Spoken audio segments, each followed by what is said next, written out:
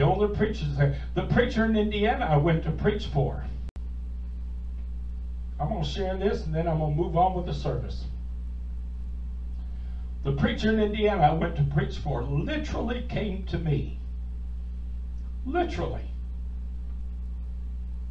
After the two services that I preached, he was driving me to the airport.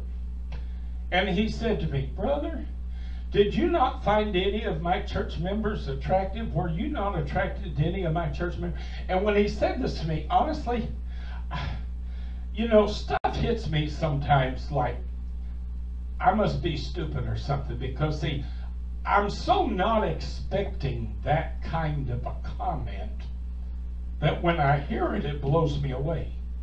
And I heard this and I kind of crunched up my face. I looked at him, I said, "What?" He said, "Well, you know, some of the folks in our church thought you were just a real handsome man, and, you know, and they were kind of disappointed that you didn't seem to be interested in anybody in our church." This is an affirming Pentecostal pastor, people. So don't tell me you got stuff you ain't got. I've got enough of the Holy Ghost for the both of us, and I promise you, if you're faking it, I know.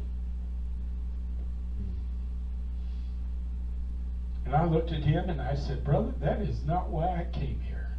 That doesn't have nothing in the universe to do with why I came here. I came here to be an encouragement to you and to try to help you and to try to be a blessing to you and to your church during a difficult time." I said, "My God Almighty, I've got my partner at home." I said, I'm not out traveling around." I said, "You won't never find one person at any conference I've ever attended who will tell you they saw me going into somebody else's motel room. Never happened. Never happened. You'll never find one person tell you when I went to their church that I so much as exchanged phone numbers with anybody in their congregation." Never happened. It don't happen, folks. Not with this preacher, it doesn't.